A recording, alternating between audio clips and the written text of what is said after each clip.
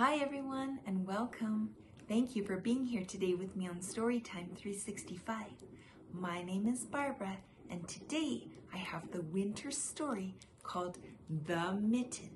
This is a book about a cozy pair of knitted mittens. Did you know that because knitting yarns decay over time, it's almost impossible for archaeologists to know when the art form of knitting actually began? What is known, however, is that the word knitting didn't appear in the English language until the 1300s. Today's story has been written and illustrated by Jan Brett.